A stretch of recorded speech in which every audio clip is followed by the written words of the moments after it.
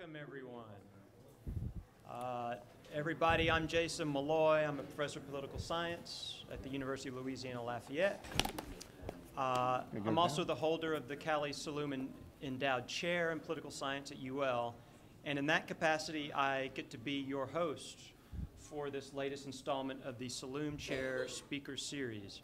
Now, some of you can remember way back in the mists of time, about 2.5 years ago, the Saloom Chair Series was inaugurated in January of 2016 with the mission of provoking conversations on the UL campus about democratic institutions and democratic constitutions and the institutional foundations of democratic political systems, not only close to home but also around the world. So we've brought over a dozen speakers from around the country, from the areas of academic research relating to law and politics and policy, to help us understand trends and developments in the field of research that studies democratic institutions. And this evening, I'm very happy to have Dr. Joe Lane with us to continue the Saloom Chair Speaker Series, to continue that kind of conversation. And as you can see from the lovely screen above my head, he's going to be talking to us about constitutional conventions. Now, I want to stress that this is one of the most interesting kinds of topics in the broader field of studying democratic institutions. And I think we've been reminded of that in recent days with things in the news, a little old thing called the Supreme Court nomination. In the United States, of course, we have a Supreme Court where unaccountable judges, once they get on the court, they're there for life, and they decide the meaning of the fundamental law of the political system, known as the U.S. Constitution. And people often ask themselves, hang on, this is a democratic political system. At what point do ordinary citizens or their elected representatives have some say about what the fundamental law of the political system means? And this topic is one of the answers. It's one of the main answers. According to some analysts, it's the only legal mechanism for ordinary citizens and their elected representatives to determine authoritatively what the fundamental law means of a democratic political system. So constitutional conventions have this important role in democracies. And yet, many people are afraid of constitutional conventions, and that's going to be what our speaker this evening is talking about. And also just wanted to mention, those of us who follow Louisiana politics closely, maybe I shouldn't use the first person, those of you who follow Louisiana politics very closely, you know that in recent years, the state legislature has been looking very carefully and seriously at the possibility of calling a constitutional convention to revisit the Louisiana state constitution. So potentially, in the not too distant future, it's conceivable here in Louisiana we could be dealing with a constitutional convention. And many people are afraid of a state constitutional convention for the same reasons that they might be afraid of a federal constitutional convention. So we're going to explore some of those issues tonight. Now, our guest speaker who's going to help us through this conversation comes to us from back east. As a native Texan, I feel entitled to use the phrase back east very broadly. Dr. Joe Lane is a native of Tennessee, but he got his first degree, his bachelor's degree, at Hampton-Sydney College in Virginia, a double major in classics and political science, so that's quite impressive. He went on from there to complete his PhD in political science at Boston College, that's in Massachusetts, also back east. And he taught at Emory and Henry College, also in Virginia. For over 15 years, he rose to the position of chair of the Department of Politics, Law, and International Relations at Emory and Henry. In addition, a very important career achievement was serving as the founding director of the Honors College at Emory and Henry. Currently, he is the Cochran Professor of Political Science at Bethany College in West Virginia. In addition to that, he is the Provost and Dean of the Faculty at Bethany College. That explains the very nice suit that he's wearing today. One of the things I really like about Dr. Lane really warms my heart. Part of the reason I so badly wanted him to come speak on this campus is his wide-ranging and really diverse research interests and research accomplishments. So you can see this from published journal articles, including the American Political Science Review, pretty much the most prestigious academic journal in our field. He's published on a variety of topics, including ancient political thought, including American political thought, including environmental political thought. You probably didn't see that one coming, as well as constitutional law. So a really terrific, diverse array of interests. And I think maybe the best way to see just how broad and fascinating Joe Lane's research agenda has been is to just look at the 3 books that he's co-edited over the years.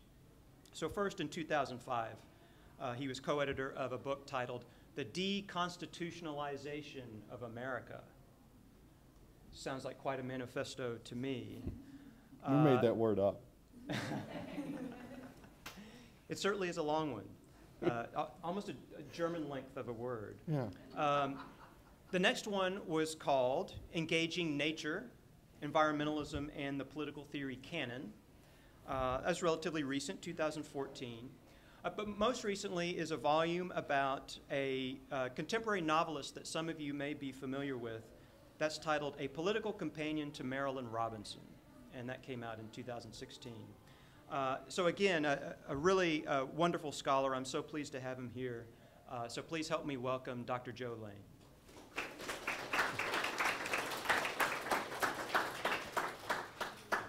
Thank you all. I want to thank Jason Malloy and the University of Louisiana Lafayette. Did I get that close to right? Lafayette? Okay. And also I have to thank Professor Christy Malloy, who's back there playing the role of a remote control to make this PowerPoint go. And you're going to be really disappointed because you're like, man, if he needs somebody to show this PowerPoint, this is going to be a really great PowerPoint. I stink at PowerPoint. Dr. Malloy will tell you she was my student many years ago when I was young and she was younger. And she said, gosh, I came to your class for years. I never knew you used PowerPoint. You know, it's a recent thing I picked up. I've got a 12-year-old. She's teaching me stuff all the time. But it really is an honor to be here and to be asked to weigh in on a topic that I've given a great deal of thought for a long time, but I haven't really actually written about it. And when Jason asked me to prepare this talk, he said, would you come talk? Sure, I'd come talk. You know, you want to come talk about constitutional conventions and whether or not we should have one? Sure, I'll come talk about it. He was like, can you argue in favor of having one? And then I'm like, well, wait just a second. I'm not so sure that's the way I would go. And he was like, oh, come on, it'll be fun. So I dug in. This was something I'd thought about for a long time. I've talked about it in class, certainly back to when Christy was in my class, 15, 16 years ago. I would talk about this regularly, but hadn't really committed much of it to writing. And so I really appreciated the opportunity to do this. I couldn't settle on a title.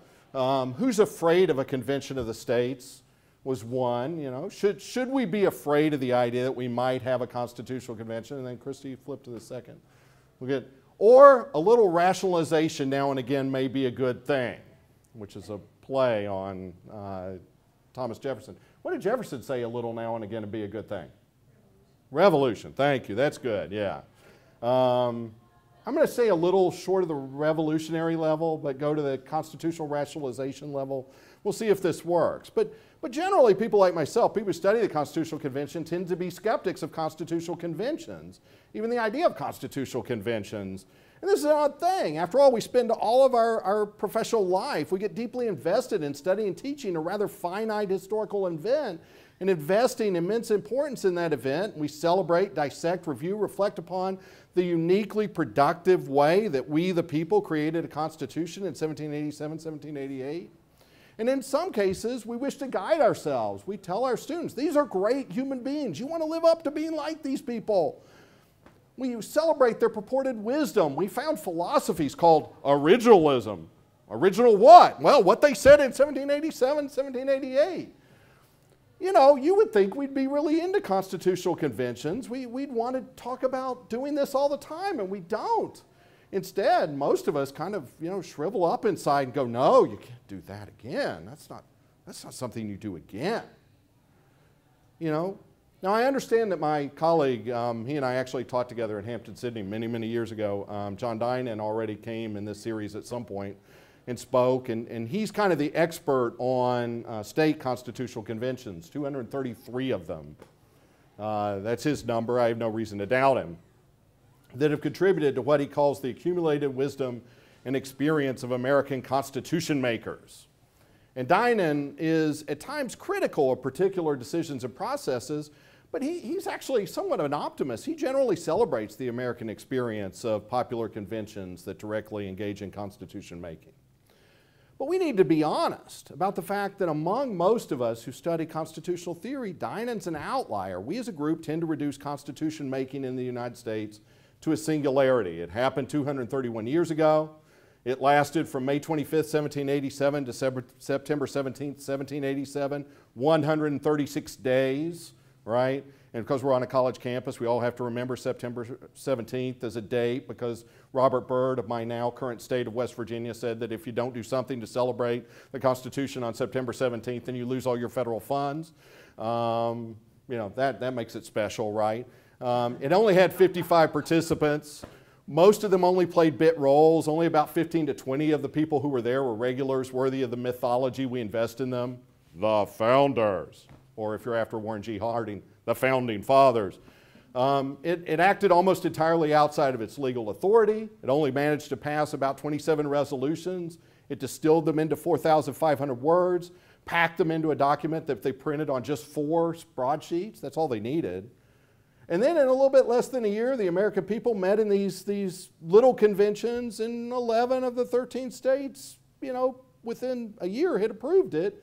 And by 1789, we had a new government. Good enough, we've done our constitution making, stop. We kind of treat it that way a lot of the time. This narrative, the Constitutional Convention has enjoyed just this remarkable historical reputation. They haven't even finished meeting when no less than Thomas Jefferson, he was off. He was kicking ass as the ambassador to France. Oh, come on, I can't get a better laugh than that for a Hamilton joke. I've been meeting all the many ladies. I basically missed the late 80s. Apparently, a recent Supreme Court nominee missed the late 80s for a whole entirely different reason. But Jefferson called it a gathering of gods and demigods, and they were still alive. They created this divine compact. That gets thrown around a lot. It was a work guided by providence, a machine that would go of itself, a government that approaches nearer to perfection than any government hitherto instituted among men. That was George Washington, but he was there, so we should probably distrust his version of this a little bit. These titles, and indeed much of our veneration of the Constitution, suggest that the document that emerged was perfect from the outset. But clearly that was not the position of many of those within the convention or the country at the time of its adoption. Nor did they expect their handiwork would be able to provide sound governance without subsequent amendment and adjustment. Indeed, we should always remember that the 1787 Constitutional Convention was at least the 3rd major effort to convene a body to frame a federal constitution in less than a decade. Then, leading up to 1787, they'd already done this 3 times. And we throw in the fact that there were over 24 constitutional assemblies in the states that took place in the 1780s, we should recognize that the men who gathered in Philadelphia were deeply familiar with the politics of remaking constitutions and convention. In fact, they probably thought that was a normal thing that was going to happen all the time, because in their lifetime, it was what was happening all the time. Surely they expected the American experience with constitution making and constitution revising and conventions would continue beyond the 1787 Philadelphia effort. Many of them said as much on the floor of the convention itself. However, the idea that the Constitution would provide within itself for future conventions was a late addition to the document. Article 5, as we have it, you can flip, Christine, we'll get Article 5, there you go, emerged from a suggestion of George Mason, delegate of Virginia, who raised the issue of an amendment process that would not require congressional action on September 15th. Now, what was the day the convention adjourned? I just told you. September 17th, right? So we've been meeting all summer long, and we get 48 hours from the end. We're going to sign this baby and be out of here. Oh, yeah, I think maybe we need to have a convention method for revising this Constitution. He stated he did not think that it was wise that only Congress could initiate changes in the Constitution that purported to limit the authority of Congress. And after a relatively hurried floor discussion with only one approved vote, declaring that 2/3 of the state legislature should be allowed to call a convention of the states to approve amendments to the Constitution, they sent off the committee in detail overnight, drafted what became Article 5, what we have here on the board, which is what we have now, and that was it, right at the very end. So we have the normal way, or what we've come to think of as the normal way of proposing amendments to the Constitution. 2/3 of both houses of Congress shall propose amendments to this Constitution. Of the 27 amendments to the Constitution that have been ratified since the Constitution took effect, how many of them came from the 2/3 vote of both houses of Congress? All of them. That's where they all came from. Or, on the application of the legislatures of 2/3 of the states, shall call a convention for proposing amendments, which in either case shall be valid to all intents and purposes as part of this Constitution.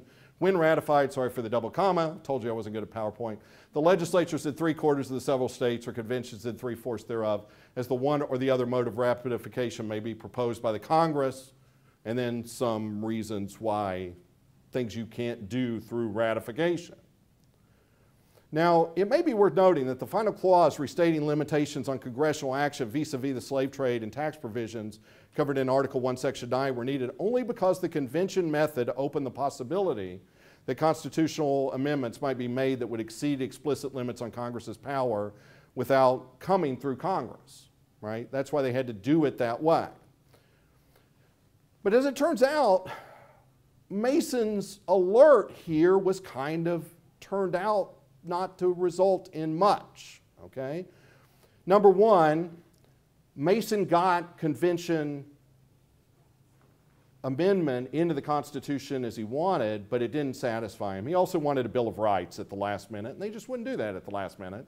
So it turned out that Mason was one of the 3 people who were present on the last day of the convention who wouldn't sign the Constitution anyway. And in fact, he fought the Constitution. He went back. He got elected to the Virginia State Ratifying Convention. He was a loud and vociferous no vote and wrote under some various pseudonyms reasons why he didn't think the Constitution should be approved. The other reason why it turns out that it wasn't very much is here we've lived under this thing for all of this time and we've never, ever done it. We have never called or convened a convention of the states to amend the Constitution yet. Okay? Now, this is not to say that the Convention of the States language of Article 5 has been utterly inert in our constitutional history. There is some evidence that concerns that a convention might be called may have hastened congressional conversions to support what became the 17th Amendment and thus produced the direct election of senators. But the fact remains, we've never had an Article 5 convention. However, the last few years have seen real energy on both the right and the left in favor of calling such a convention. Christy, can you? So I just give you some examples. These aren't nearly the only ones. The American Legislative Exchange Council, which is very conservative. Convention of the States Project is very conservative. Wolfpack, quite liberal. Citizens for Self-Governance, conservative, maybe not as much as some of the others. Root Strikers, really, really liberal. Compact for American Educational Foundation is also conservative. Lawrence Lessig's from Harvard. Where does that put him on the liberal scale? As well as other eminent political scientist Larry Sabato, who a lot of people consider to be something of a centrist, and Sanford Levinson from Stanford. They're hardly alone. So all of these groups of late have been not just calling in the press, writing articles, but I mean actually working state legislatures to try to get them to call for a constitutional convention to deal with at least certain types of amendments. So what do they think they could resolve through amendments? Christy, the next slide, please. Thank you. The most popular one by a lot is requiring a balanced federal budget. And in different forms, it's not clear if you have to pass these in exactly the same form, but there are two basic versions of this that are circulating. 27 states have petitioned Congress for a convention to consider amendments that would require us to balance the federal budget, okay? That's out of 34 that are needed to get the 2/3 number that you would have to get a convention. There are also significant numbers of petitions that have been presented to Congress to fix the Electoral College, to address the distribution of votes in the U.S. Senate. But keep in mind, Article 5 says that every state would have to vote to give up its equal representation in the Senate for such an amendment to take effect, to address gerrymandering of House districts, to overturn Citizens United. Lawrence Lessig, again of Harvard, ran for the Democratic nomination for president precisely to try to get this done, to overturn Citizens United last election, or to limit or change Congress's power to tax. And curiously, there are versions of those amendment calls that are circulating on both the left and the right who want to change that. Now, who opposes this move towards a convention of the states? I'm going to put up quotes in the next slide, Christy, from David Super of Georgetown Law. He tends to be a ringleader in this regard. Walter Olson at the Cato Institute also tends to be a ringleader in this regard. But basically what they're stand-ins for are scholars of constitutional law who tend to be very, very dismissive of the idea this would work. Now, I picked two of David's quotes just because this is the part of the issue, because there's so much to this you could do, that I really want to focus in on and I want us to pay attention to for a little bit before I wrap up.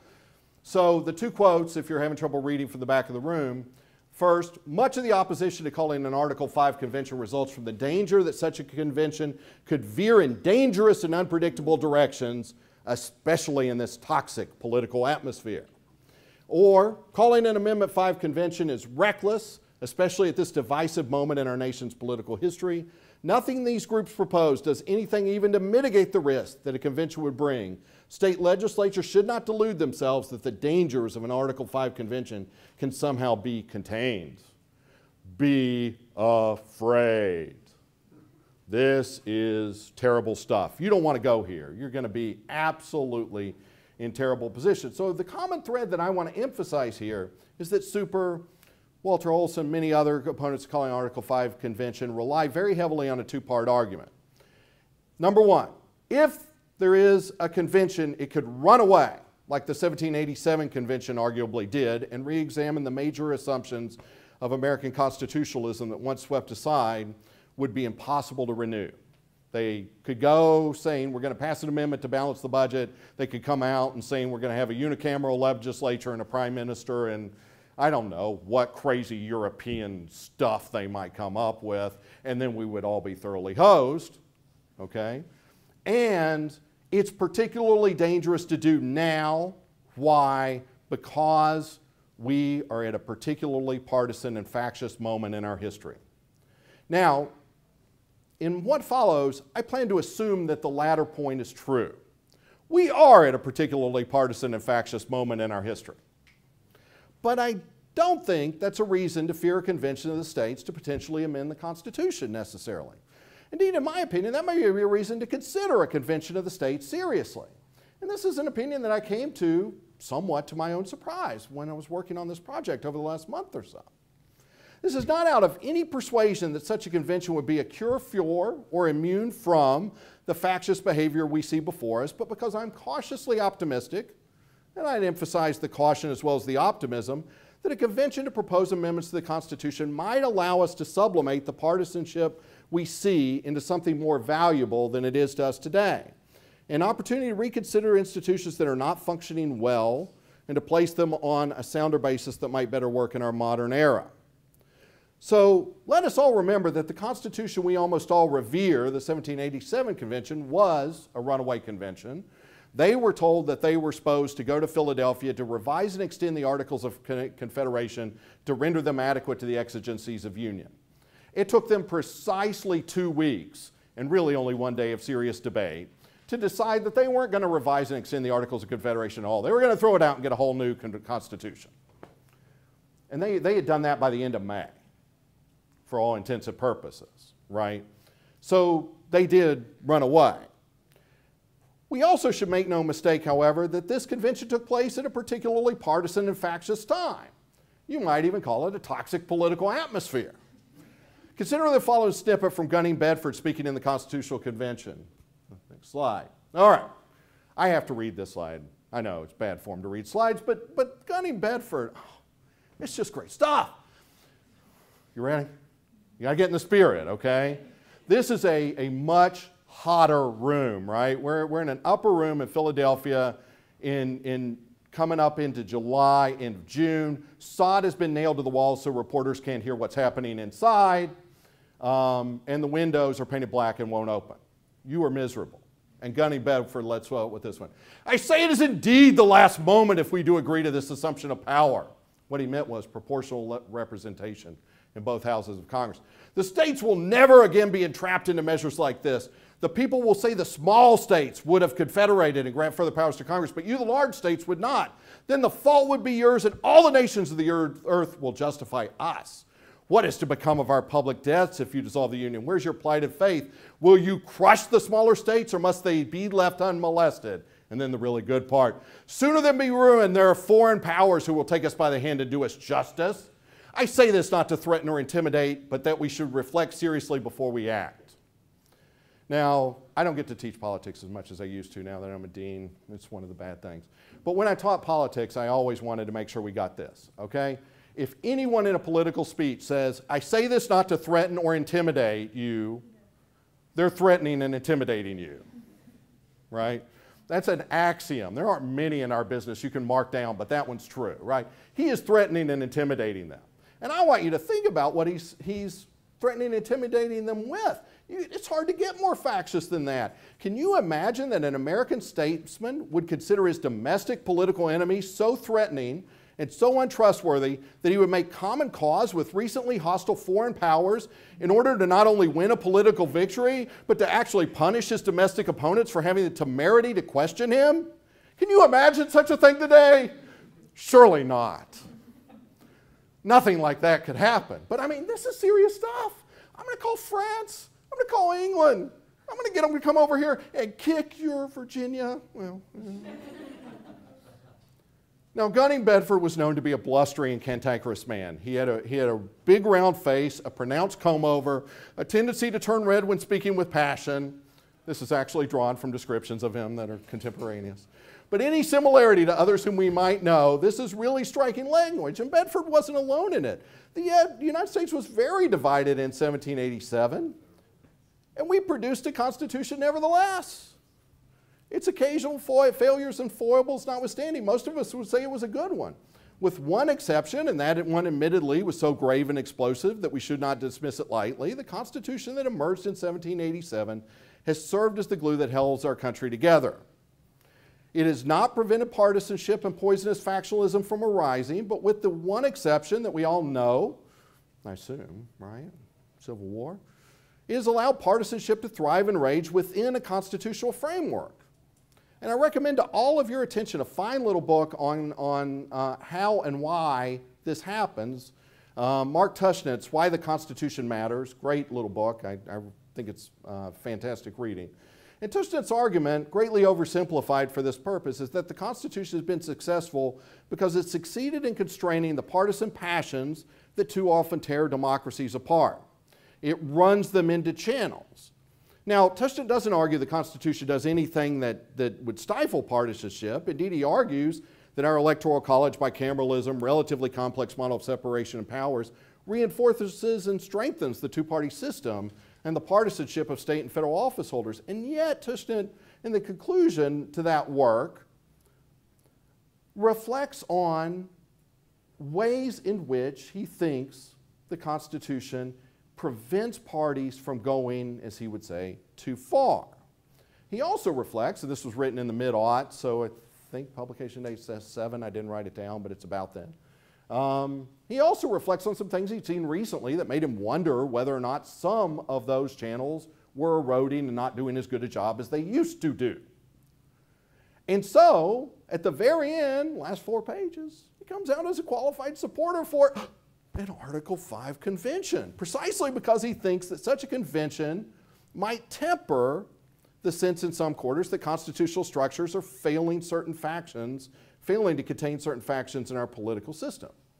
So in what remains, I'm going to plan to extend just real quickly a little bit of Tush's reasoning there, and then I'm going to wrap up with a reflection which is deeply theoretical and really underdeveloped, I'm the first to say. We can talk about some more in the Q&A if we want, which draws on the work of James Boyd White and thinks about what a convention might do for us. But my purpose is not to endorse necessarily an Article 5 Convention of the States or any particular amendments that might emerge from such a convention, but I do want to propose that we don't need to fear such a convention nearly as much as we sometimes do. You know, thus my title, Who's Afraid of the Convention of the States? And I particularly want to argue that a common argument that is used to frighten us about such a convention, namely the convention called at a period of national partisan division poses a unique threat to our constitutional system and treasured liberties, is misguided. I don't think we need to do that. Indeed, I want to argue that the type of rationalization, that's the other title, a little rationalization now and again is a good thing, that a constitutional convention may encourage could have value for our political system. And I want to illustrate my reasons for this conclusion from a brief overview of the perilous moment in the 1787 convention, namely the moment that inspired Gunning Bedford to go off on his tirade that we have here. And this took place in the lead up to what we would call the Great Compromise, the Connecticut Compromise, the famous compromise that resulted in the formation of the Senate in 1787, and then the subsequent history of what happens as a result of that. All right. I'm going to argue that a rationalization of the Senate, 1787, 1788, may provide a model or exemplar of how constitutional rationalizations can work in practice to raise the plane of our most contentious debates and sublimate the most intractable partisan divisions into the ground on which productive constitutional structures can be founded. And I'll wrap up quickly with some thoughts on how this can help our democracy. So I was going to show a video clip. It's not going to go. But as Dr. Malloy can tell you here, I do have the script, I think, on the slide. Yeah, there you go. Dr. Malloy could tell you everything I know about politics was actually distilled from a maniacal watching and rewatching of movies from the 1970s through the 1990s. That's where I learned basically everything worthy of politics I know. And we could get into the argument about the degree to which Michael Corleone's character confirms or undermines Machiavelli's notion of the productive prince in the Q&A. But for the moment, I'm gonna stick to something from The Big Chill. So how many of y'all seen The Big Chill? This is not your generation, right? Yeah, I figured. Okay. You basically got Michael. Michael is played by Jeff Goldblum. He's a jerk. He's a writer for People magazine. He's a real jerk. And his friend Sam, college friend Sam, has become a famous movie star in the meantime. They're brought together at the funeral of a friend from their college days, and they're having a conversation about this thing. Michael talks at length, but he's talking about, you know, how his friends have judged his life choices and these sorts of things. Nobody thinks they're a bad person. I don't claim people think they do the right thing. They may know they do dishonest or manipulative things, but they think there's a good reason for it. They think it'll turn out for the best. Even if it turns out best for them is by definition what's best. So he's going on about all this. You know, basically, hey, I'm transparent. At least everybody knows I'm out to get what I want. His friend Sam says, this sounds like a massive rationalization. And this gets to the line that just kept coming back to me when I was trying to write this thing. Don't knock rationalization. Where would we be without it? I don't know anyone who can go 2 or 3 a day without 2 or 3 rationalizations. Actually, I miss a word there. He calls them juicy rationalizations. They'll be more important than sex. And Sam says, nothing's more important than sex. Michael's come back. Have you ever gone a week without a rationalization? Have you ever gone 231 years without one? Basically, I want to make an argument that rationalization works in a very interesting way in the context of constitutional conventions. And the rationalization that works in an interesting way in constitutional conventions, we could call them juicy rationalizations, or maybe massive rationalizations, depending on how you want to put it, is helpful, or could be, at least theoretically helpful for us in a democracy, and worth considering. So I'm going to start on slide number 9, the next one, by showing a political rationalization, okay? These are the rationalizations we see all the time. They happen constantly. You articulate a generalizable principle based on some fundamental principle of governance, but just to advance a short-term project, and they're identifiable by the willingness of political actors to abandon them immediately after they happen. Next slide, please. These are examples of recent vintage. I think we all can agree that every presidential nominee to the Supreme Court deserves an efficient vetting and a timely vote in the Senate. That was Sarah Huckabee Sanders last week. We wonder what she might have said in 2016. This is pretty transparent rationalization. Or, surely it's only common sense that we should thoroughly understand the impact of this legislation on the deficit before we ask people to vote on it. Now, this is funny because it actually isn't exactly a quote. It's a mashup from two different minority leaders of the Senate, but saying almost exactly the same sentence. The two quotes I mashed together were Charles Schumer last year and Mitch McConnell in 2009, saying essentially the exact same thing, right? We know these are political rationalizations. They don't really mean that every presidential nominee to the Supreme Court deserves efficient vetting and a quick vote. Of course they didn't. They let a seat on the Supreme Court sit empty for a year, right? What they mean is my president's nominees deserve a quick vote, right? And they don't really mean that it's irresponsible to vote for something till you know its impact on the deficit is. They're saying, I don't want to vote on this right now, so we should find out what its impact on the deficit is, right? But, and now jump over to the next slide, what I'm calling a constitutional rationalization is a little bit different. Basically, my argument would be, and I admit this is early, but you know, due to the character of the discussion, rationalizations that are put forward for partisan purposes in constitutional conventions tend to take on more plausible layers of being principles. And I associate that with, you know, the notion that people have in the back of their mind this idea that things are being said to them. They have to take it seriously. Let us never forget it's a constitution we're expanding. You can hear John Marshall's voice on that. You know, number two, due to the procedural requirements, you've got to get 3/4 of the states to vote for a constitutional amendment. It forces people to more carefully hide their tracks. If they're going to do things for partisan and factious purposes, they have to hide that more capably. I associate that with Edmund Burke and some writing he did on the English Constitution, where he talks about covering up constitutional innovation with a delicate, well-wrought veil, so people wouldn't realize exactly what was at work. And finally, due to the broader language and more convincing argument, they're more likely to govern decision-making and institutional self-definition beyond their immediate value. And here I used a quote from James Madison, and I'm going to very quickly explain why I think the Senate is such a great example of this. The Senate will suspend factious legislation until reason, justice, and truth can regain their authority over the public mind. So if we jump back, I think the next slide is Gunning Bedford again, because why not? You know, you got to have more Gunning Bedford. That moment in the Constitutional Convention when Gunning Bedford is making this threat is immediately before the Connecticut Compromise gets adopted, before they decide that they're going to put together the Senate in this peculiar way that they do and move past this seemingly intractable moment.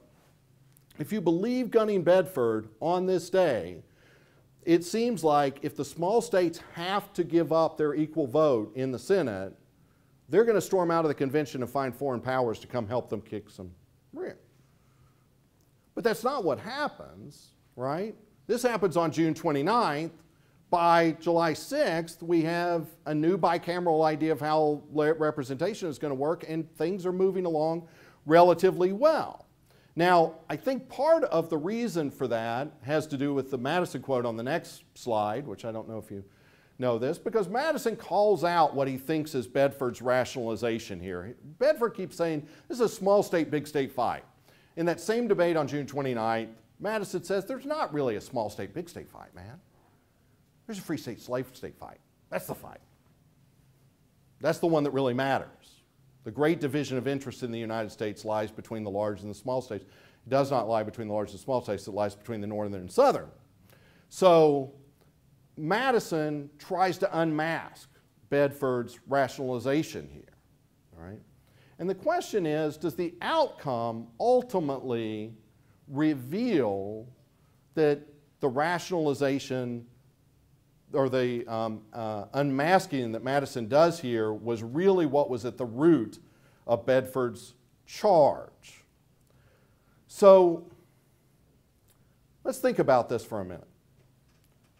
Do the small states get what Bedford says they want, right? We'll give the federal government new powers, that's fine, but just, you know, keep equal voting among the states. Do they get that in the Senate? Think on this for a moment. Do we have equal voting among the states in the Senate? Why? There's 2 each. So on every question that comes before the Senate, does each state get equal power in deciding how that question is going to be answered? Do they? Let's take good old Judge Kavanaugh right now, right? We don't know exactly. There are 4 senators. We don't know where they're going to fall. We don't know what will happen to Judge Kavanaugh, whether or not he'll be approved. But as of right now, based on what people say they're going to do, we have to recognize that 11 states have 1 senator committed to voting to confirm would-be Associate Justice Kavanaugh, and 1 senator committed to voting to deny Judge Kavanaugh a seat on the U.S. Supreme Court, right? So if I'm living in Missouri or Alabama or, think of another good one that falls in there, West Virginia may. We don't know what Joe Manchin's going to do yet, but it's a possibility that I'm in one of those states. Indiana, that's a good one. Nevada. If I'm in any of those states, am I getting an equal vote on the Kavanaugh nomination? No. I'm getting no vote on the Kavanaugh nomination. I got 1 aye and 1 nay, and I'm canceled out. And those people from those other states, they got double votes either way, right? Because they're consistent. Now, why does this matter, okay? Why does this matter? Well, one possibility is that our gods and our demigods in the Constitutional Convention didn't recognize this consequence of their new design. 1 vote per state, 2 votes per state, it's going to be the same thing. It's not really the same thing. I think they probably knew that. Or we could assume that they believed that on the issues that really mattered, the ones they really, really cared about, the ones that they were having this fight over in the first place, they could reliably count on senators to vote a state pre-existing factional interest. And it makes a little more sense when you think about all the other things that kind of flow through when the Connecticut Compromise goes in, because as part of this, they start writing how all the legislation is going to work. It not only gives you 2 senators per state, but it puts them under the election of the state legislatures, which means state legislatures are going to be policing what those senators do. You get the 3/5 bonus for slaves in the population for the popular House of the House of Representatives. And you get explicit limits on even constitutional amendments. Remember the end of Article 5, that say you can't end the slave trade till 1808, and you can't take away each state's equal representation in the Senate. Did they think they secured what they really wanted adequately? That's really the question. Do I have a slide for Charles Coteworth's Pinckney next? I can't remember if I did one. Okay, I'll just have to do it. One reason why I find this really persuasive is a speech that Charles Coteworth Pinckney gives in the South Carolina Ratification Convention, in which he kind of coyly dances around several of these issues we've just been talking about, in reference to a colleague who said, if you create the strong national government, they're going to come and take away our slaves, Charles. And he finally wraps up, he says, well, in short, considering all the circumstances, and he didn't want to get into all the details, we have made the best terms for the security of this species of property it was in our power to make. Hint, hint, nudge, nudge, don't dig too deeply, we got this. Vote yes on the Constitution. And the Senate did defend slavery well, we have to say. It was an arrangement that was virtually formalized by the Missouri Compromise. It persisted for 30 years. It was only when, quote unquote, equal free and slave representation in the Senate started to break down as a theory in the 1850s that we start the rolling train wreck that leads us into the time the Constitution didn't work, right? But whether you buy my argument that the construction of the Constitution that followed the Great Compromise was a constitutional rationalization to secure slavery or not, covered over with a well-wrought veil. The real rationalization that is interesting to me is James Madison. Madison didn't like the Senate. In fact, if you read the constitutional debates, Madison is one of the primary speakers on the floor. He's author of the Virginia Plan. He's driving this thing. This is his show.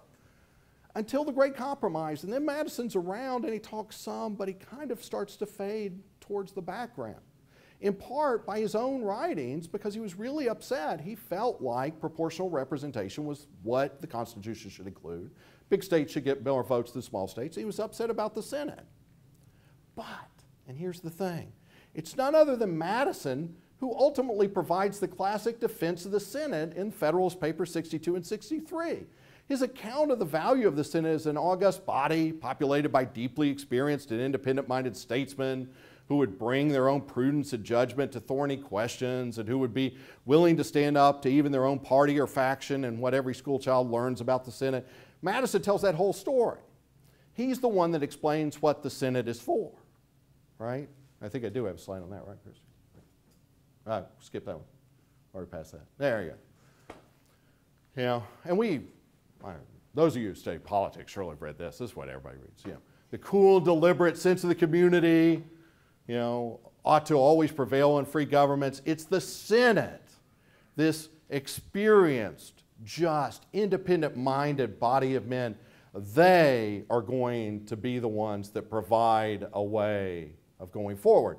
Now, I'm obviously probably over-suggesting the power of this constitutional rationalization, but I also think it's interesting to see how formative it is, both institutionally and personally.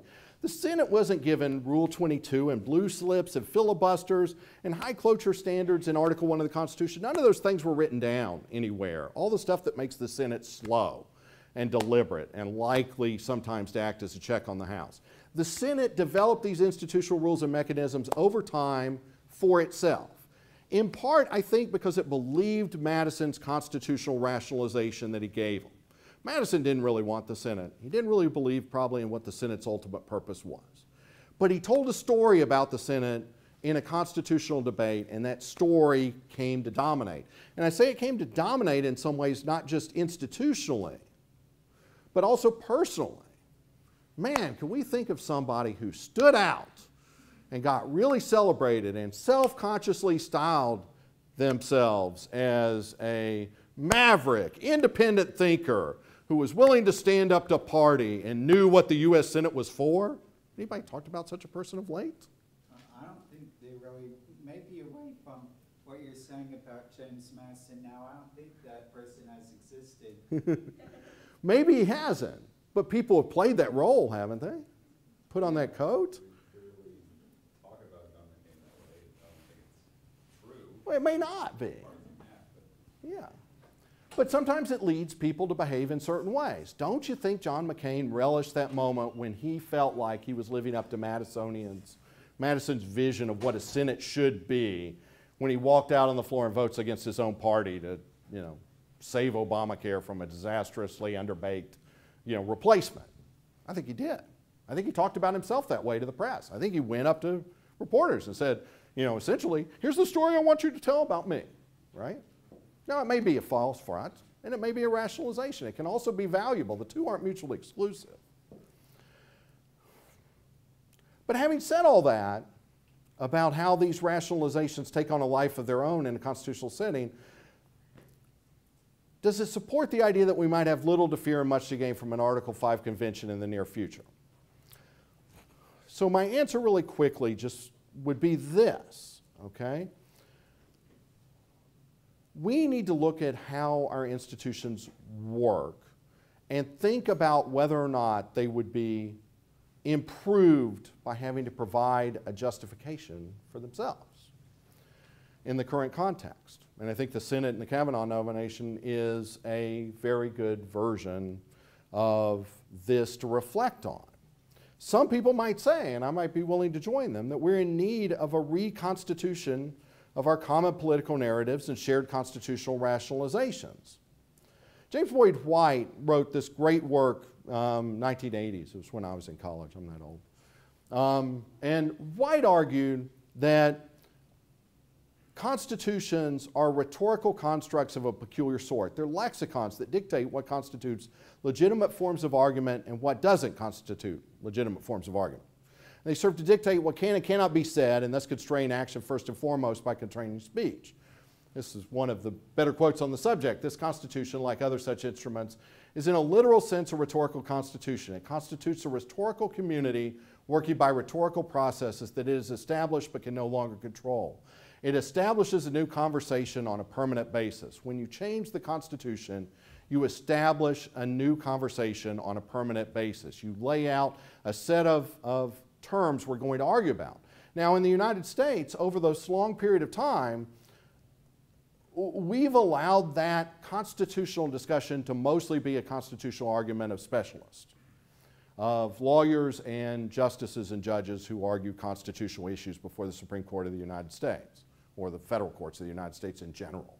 And that's where most of that discussion and constitution reframing and rediscussion and recreation takes place. James Boyd White says we miss lots of interesting opportunities for other places it could have taken place.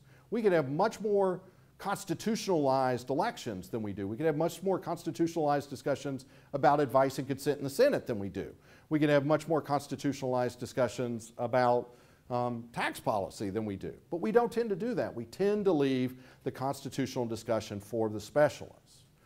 But ask yourself this question if you've been following what's been going on with Kavanaugh now in the Senate. Have we reached a point where the discussion around constitutional issues is beginning to merge down into the type of rationalization we see in more narrow politics? Kavanaugh's finger-waving denunciation of the Democratic side of the committee that's approving him as on a witch hunt to undermine his life and his appointment, right? Could he seriously walk out of the room afterwards and expect that we believed him when he said he wasn't a partisan? Or was that a pretty transparent political rationalization? John Roberts, you don't remember because you're only too young for this, but it's yesterday. John Roberts, was famous for he always wanted to go, his go-to thing was the umpire rationalization when he was in front of the Senate. I'm signing up to be an umpire. I'm not going to, I'm just calling them like I see them. I'm not going to pitch or bat in this game. I'm not a member of either of the teams. That seems to be breaking down in some ways. What I think White's suggestion of constitutional conventions serving as narrative frameworks is perhaps an invitation to an Amendment 5 convention in which we the people get the opportunity once again to participate in laying out frameworks and rationalizations about how we think the discussion about our Constitution should work. And it's an interesting possibility. If we have reached a point where we don't think that those narratives provide adequate legitimacy to the institutions we currently have, perhaps re-engaging them directly through the people would be a good thing. Now, there's no guarantee I would advocate for any particular Article 5 convention that's out there now. There's so many questions we don't know the answer to. I'm be the first to say. How would delegates be named or elected? Would a new convention vote with one vote per state as in 1787, or some proportional system of representation? Would the convention have certain proposals to debate and a limited purview, or would it be a more open-ended mandate? Can it talk about anything? Can it reconsider even the Senate itself?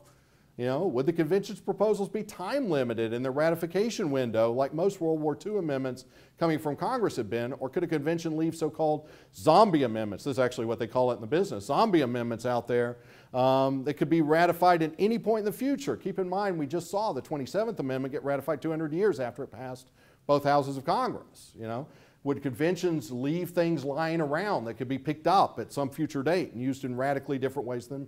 All of these questions and more would need to be resolved. However, I would say that Article 5 does offer us a way consistent with the Constitution we have to engage in a broader conversation from which a new set of constitutional rationalizations might arise. I take some hope from the example of Iceland's remarkable constitutional process in 2012-13. You all follow the Icelandic Constitutional Convention? Really? Yeah, good. That's good stuff. They actually did it with real citizens. selected by lottery. Here, you're going to get paid. You're going for 4 months. There's going to be a Constitutional Convention. At the end of Friday every week, they put up their most recent version on Facebook and let people comment on it. Well, that might be a little bit radical for American taste, right? From our locked up room in Philadelphia, sod on the walls, black windows, to, you know. Here it is, guys. Fill in the comments field below. Maybe we could have somebody, you know, read it out loud on YouTube, and then my daughter would watch it always. She's always, she says she doesn't like writing, but when it comes to filling in that comments field, man, she's just like, bah. Anyway. I do think that it's worth reflecting on whether or not that might be an interesting place to start. So, thank you, and sorry to run long and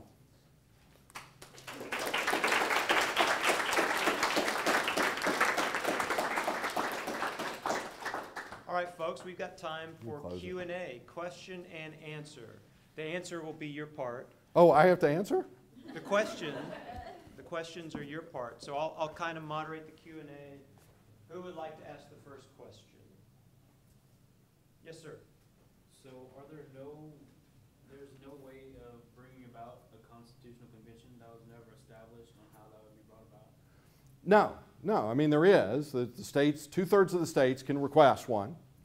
And at that point, a convention should be called. Now, you will notice, and this is a thing that I've looked for answers on, and I can't find a law review on it. It's a great question. Amendment 5 goes passive voice on us. What do we know about passive voice? Passive voice is always dangerous, right? You know, on application of 2/3 of the states to Congress, a convention shall be called. Who calls it, right? Who tells it what to do? Who tells it how it's going to vote? Who tells it where its delegates come from, right? We don't know. Now, maybe this is partially just sloppy legislative drafting. After all, when did they decide they were going to put this in? September 15th. They were closing shop in 48 hours. Or, you know, perhaps framers, very clever, thought that they would force you to have that discussion as part of the ramp up to have a convention. I don't know. But we do know that they can do it. The question is, would they do it? And if so, what would they do with it? Yes, sir. Next question. I have a question. I know this might sound a little silly because but I have a question for both of y'all, if you don't mind. Oh, yeah, that's great. And then I'll just punt the question for me over to you. Okay, thank you. I didn't get, what were you saying your position was at the start of it? I didn't quite get that part.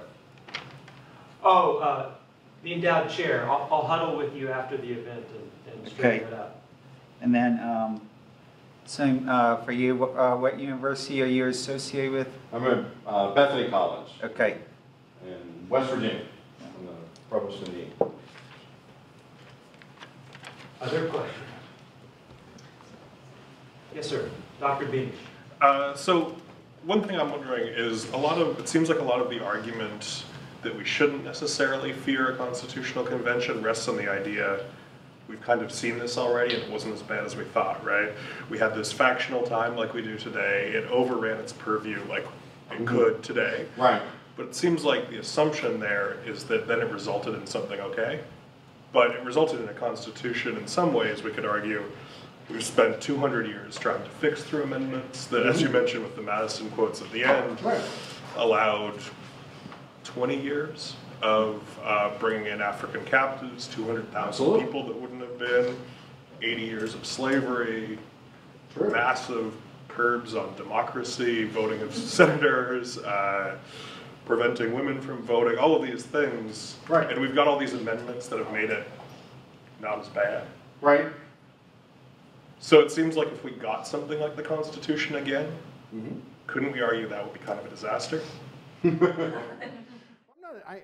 I find it very unlikely we would reproduce the Constitution we started with in 1787 and have to go through 200 years of fixing those mistakes. We would make new ones. Right, we could come up with all these new issues. Yes. Things with unintended consequences, right? Lots of those you mentioned. Oh, sure. Like vague writing, holes in the Constitution. Absolutely. Absolutely. But my argument then would be, wait, if we know that to be true, right, that the Constitution we have received is imperfect, okay, how much should we fear the idea that we might try to perfect it further? I think the reason that the 1787 convention in some ways stands so singularly in our constitutional imagination is the result of largely probably historical accident as much as anything else. It's not the case, I think, that they walked away from the convention in 1787 thinking we'll never do this again for the next 200 plus years. They probably walked away expecting that conventions, at least on some sort of narrow basis, were going to happen within 20 or 30 years, maybe within their lifetimes. And in fact, calls went out, never garnering the sufficient 2/3, but calls did go out within 10 years, you know, for conventions on a variety of possible subjects. Now, was it an imperfect constitution? Sure, it was, and it had lots of issues with it. And if in fact my reading of what, you know, ultimately assuaged Gunning Bedford and others is correct, in some ways that's a startling failure. I mean, a terrible failure. The question you'd have to ask yourself is, could they have done better under the circumstances? They created something that was neutral on its face, that wasn't explicitly perhaps about slavery, and that could roll on into the future when slavery was no longer around, I guess. Okay, there's hands over here. Yes, Dr. Cross? Well, I like your idea quite a bit, actually, and as I was thinking, I was hoping you'd respond to this, and this kind of builds on Dr. Beamish's comment, which is, it seems like the fears of a runaway convention might be overemphasized at this point, given that we already have a runaway constitution, in a sense, you know, because if you think the creation of the party system, you know, and its effect on politics, the electoral college changes through the 12th Amendment and so on, the intense partisanship that is now motivated by party rather than by region or slave anti-slave, the suffrage expansion that Dr. Beamish mentioned, the 14th Amendment, which changed the relationship between the national government and the states, selective incorporation. I mean, you can go on and say, you know, our Constitution's completely haphazardly evolved in a different direction. Put Citizens United at the bottom of that list, and you can say, what could go wrong? Who's afraid of a convention of the states, right? I mean, that I think is a really compelling argument that shouldn't be defeated. Could it be defeated substantively by a discussion of possible amendments and a decision maybe we can't do better? Perhaps. But it shouldn't be defeated by a mythology, would be part of my argument, right? The mythology will mislead us to think, oh, you know, partisanship and interested behavior and the types of things like this, these aren't going to happen. These would happen at a convention today, but they didn't happen then. Of course they did.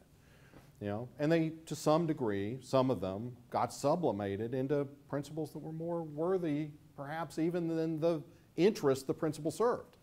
So yeah, I think I'm with you. It's at least worth looking seriously at. And after all, I haven't said this, I don't think yet, I'll just throw it in real quickly.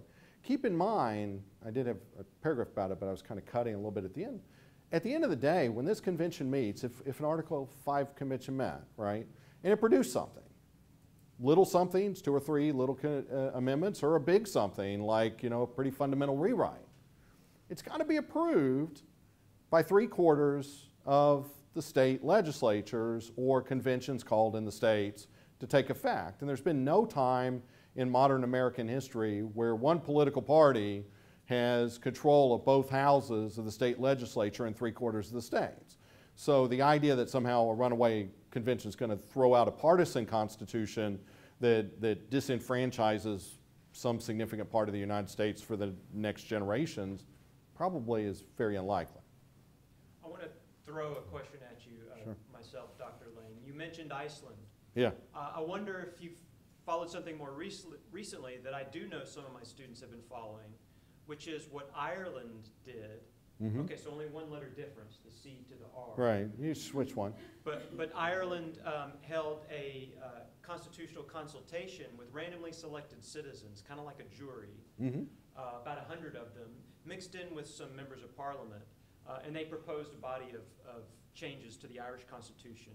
including on the tricky, touchy issue of abortion, and then put that to a public vote. So if Facebook, you think, might be too radical, what about the notion that delegates from states might include non-professional politicians? Is that conceivable? I think it's conceivable. I think it's interesting. The question is whether or not people would rise to the occasion. White, who I cited at the end, who's a really big influence on me, has this love-hate relationship with what happened to American constitutionalism in practice. I mean, he is a law professor, right? So he's in that legal framework. And he says, you know, the discourse on constitutionalism we have in American law is really an unprecedented thing in the history of the world. People get really highly educated. They really work on this. It's in some ways a devotion. He likens it in places to the devotion of a monk, to God. You know, they really are a priestly tribe in a lot of ways, not just in the fact they wear robes, right? But on the other hand, he really, really is uncomfortable with it because he says, we developed this framework into which we have constitutional discussions, and we walled it off. And we said, this is the province of this profession and people like this, right? And what was lost in that is the ability of common people to talk, you know, in some ways, to feel like they were competent and invited to talk professionally, you know, competently about their constitution. He sees that as an issue. I think he's right. We've got time for a couple more questions. Yes, sir. So what were the three documents? I know there was the Constitution, the Declaration of Independence. It would have been the third one from that time period, or were those two it? Well, no, I was not referring to that. So when I said that there were at least three opportunities to try to flesh out a national constitution, I referred to that the Continental Congress frames and then debates and then revises and submits ones for ratification and a second time. Actually, it kind of was a rolling thing for a while there, the Articles of Confederation. And then the previous year, in 1786, a call goes out to all the states, let's all meet in Annapolis and talk about what we're going to do about the Articles of Confederation. Only 5 states send delegates, but those delegates include some pretty heavy hitters in what's going to follow, and they get together and they put together a petition that ultimately goes to the Congress and results in the Constitutional Convention we have. Some people would lump in a fourth. Some people say the Mount Vernon meeting of 1785, when George Washington basically brings back his general staff from each of the, at least one from each of the colonies, and says, is this thing working? Is this what we thought we were buying? Some people saw that as maybe an early attempt at trying to engineer something like a constitutional convention. So this is going on, but you got to keep in mind too, you know, among 13 states, right? We have 13 states when we go to the Constitutional Convention. They've been free from Great Britain by the most charitable version of things for 11 years. If you start on July 4th, 1776, and a lot of parts of the country weren't out of Great Britain until much later in the Revolutionary War than that.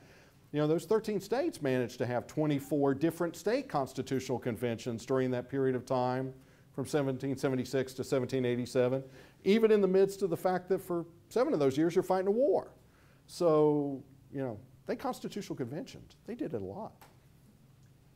And the honor of asking the final question goes to Ray. I raised my hand first. Yes, go right ahead. From your argument, it seems that you have pointed out that the need for a constitutional convention could be very beneficial to our institutions. My question is, well, it's kind of long. It's more of a comment and then a question. So there are obvious reasons for a constitutional convention. People act in the best interest of themselves. So this is shown from your lecture through Madison, who was arguing strongly about the slave trade, and then once he got what he wanted, he kind of started quieting it down. So then, back then it was the North against the South. Now it's the Democratic Party against the Republican Party. So my question to you is, could starting a new conversation, which would be the Constitution, could that eventually not happen because of the partisanship? I think partisanship makes it hard to imagine. Now, if we're talking about, is it a good thing? Okay, that's one question. Is it a plausible thing that will occur?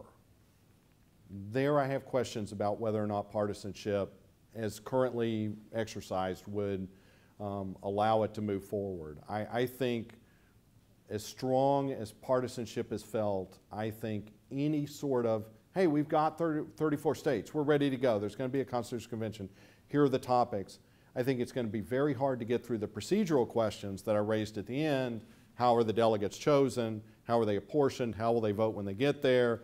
All those sorts of things are going to be played to partisan advantage to the nth degree. And I think that's going to be, in some ways, your most impressive hurdle. Even if we assume, as I've sort of suggested, and I'd admit, this is not something I've proven. Don't think I proved it. I'm just suggesting a possibility.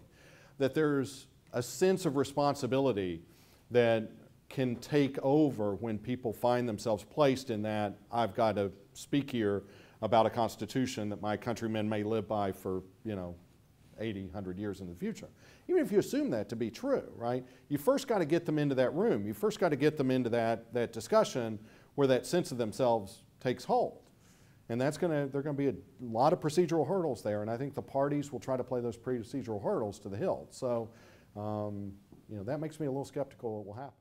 Also, because times change, as you know, the House of Senate and the House of Republicans is predominated by the Republicans. So what I was basically trying to get at is the fact that since it changed, would the conversation also constantly be changing, therefore creating a deferment on the Constitutional Convention? Ray, how did it really change? Oh, here you The go. question is fantastic. But don't think that it's changed, because it wasn't just Republicans and Democrats. Remember, in the beginning, it was Federalists versus Republicans. Right. And that massive partisanship was so hateful that people said George Washington was, quote unquote, a sort of fascist. So if you think that we could have a partisan situation and a new constitution now, because we couldn't have it back then, we were bloody lucky we got what we had. Because the Federalists and the Anti-Federalists dissolved. But the Federalists versus Thomas Jefferson's Republicans just made that issue so hateful you can't imagine it. It makes Partisanship Day look like a little children's garden. Indeed. So when you're talking about, and your question is very good, but when you start talking about the fact that partisanship today may make a constitutional convention impossible, let's go back to the original situation where Jefferson was just pilloried the greatest human being of, I think, our generation in terms of democracy, George Washington. It was a horrific situation. Thomas Jefferson was the worst Secretary of State of the world. I can't stand the man worth anything. Mike Pompeo is so relieved to hear you say that. He's off the hawk. You have to go back, I think, Joe, to really understand, and Ray, you bring up good, how partisan we were in the beginning. I am amazed that we even have a constitution today. Aren't we all? On that Which note, makes me, thank you, audience. which makes me wonder this, sorry. Which makes me wonder, if you want a constitutional convention and it barely got off, what would happen if we wanted one today? We can barely do things in Louisiana. If you want a constitutional convention, I just wonder whether that poison you might ask, Ray, is worth what you might get. Now I'll stop. Thank you, Joe. No, thanks, Brian. That's great. Dr. Lane. I appreciate all you all coming. It's a fun conversation to have and one well worth thinking about. I think the takeaway is that we have to be cognizant of the fact that these issues of constitutional governance are in front of us today, and precisely because of the toxic political atmosphere we live in, and we should not cede the ground in the discussion to a series of specialists to take place when cases are properly presented to the federal courts. This needs to be something that we're we're willing to have is a conversation, you know, in rooms like this one all over the country and not just on college campuses, to ask the question about whether or not our Constitution is serving us as well as it might and what we might do to make it serve us better. So. Let's give our speaker a round of applause.